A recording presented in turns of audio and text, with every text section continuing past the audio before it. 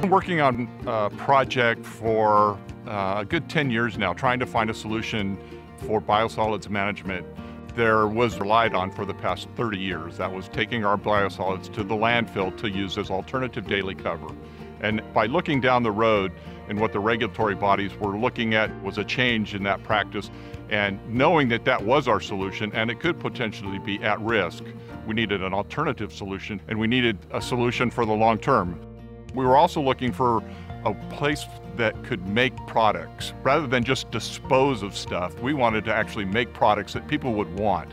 And Lystek brought that to us. They had 6 operating facilities. That sort of hit a key point for us. They also had a solution in there that brought an opportunity to help us with some of our current operations and changing how we do business and take over some of the things that we do that perhaps are not the most value rendered services. And so we had multiple benefits. Prior to the agreement, what the sewer district was looking for as part of their partnership with Lystek was a couple of things.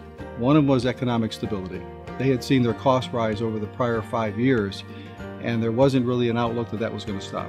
By working it through a lease agreement with Lystek to bring the facility here for 20 years, we have a long-term, not only management option, but a pricing structure that makes our pricing very certain over the next 20 years. We've used quite a bit of infrastructure at this facility, from building space to unused equipment, unused property, and we've made a very, very conscious effort to keep our operations as small as possible. We are now producing a biofertilizer, the Lystek Grow, and as that project continues to develop, we're seeing more and more benefits of the project. We're seeing other customers bring material to the site, processing those just as we expected it to happen. It will provide us an opportunity to interact directly with the agriculture community here in Solano County and the surrounding counties as well. Fairfield-Suisun and Lystek are an example of a public-private partnership at the highest level. We want to work with entities that have that kind of forward-thinking outlook.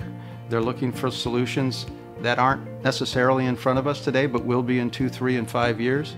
Lystek allows us to be the utility of the future.